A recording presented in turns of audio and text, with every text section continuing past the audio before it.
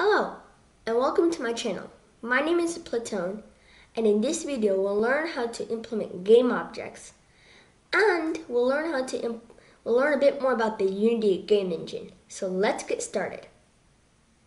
If you watched my previous Unity video, you'll know that every single object has an inspector.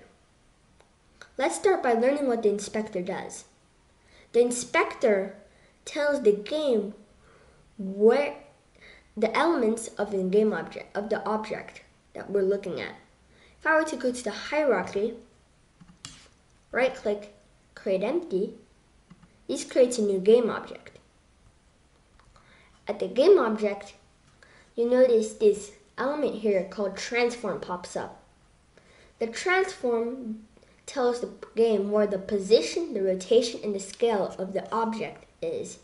If I were to move the position, the game object will move horizontally. If I were to move the Y position, it will move vertically. If I were to move the Z, well, nothing really happens because this game is two-dimensional.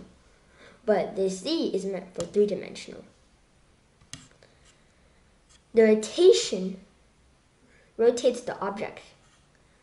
You won't see it rotate now because there's no picture, but if I put a picture here and rotate as a game object and rotated it, it will rotate in the X, Y, and Z, just like in the position. Though instead it will rotate. The scale here determines how big the object is. The X scale will scale the player or the game object horizontally. The Y will scale it vertically. The Z, well, it won't do anything because we're talking in 2D. If you want to reset all these positions to 0, you can easily right-click and reset. But for now, I'll leave the inspector as it is, but there's so much more the inspector can do.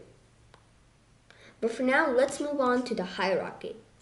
Now, let's take a look at the hierarchy. The hierarchy shows every game object in your game is displayed. Right now, there are two things in the hierarchy: the main camera and the game object. If I were to click on either of these, the elements of this game object will be shown on the inspector. Next, let's look at the Projects tab. The Projects tab shows where all your assets are stored. For example, I have downloaded this Pikachu. If I drag this Pikachu into the assets right here, you'll see that this Pikachu pops up right here. From here, I can drag it into the scene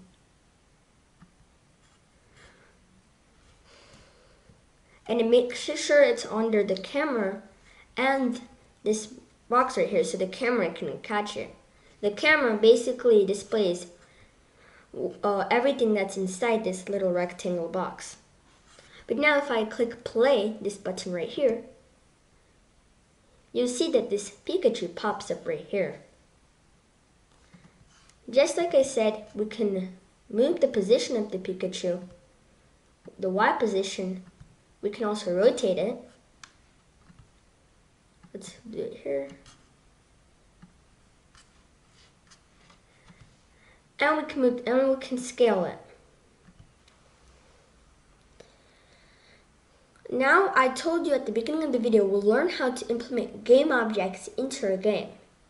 But if you look right here, we already had two game objects. This empty game object and this Pikachu, or big Pikachu. I'm just going to reset this transform by right-clicking and clicking reset. So if I want to put something into a game or put like a picture into a game, I can easily just find the picture I want to put in,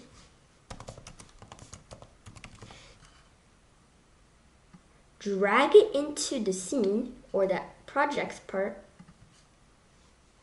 first, and I can drag this Charmander into the game. and I look here, this Charmander pops up. That's pretty cool.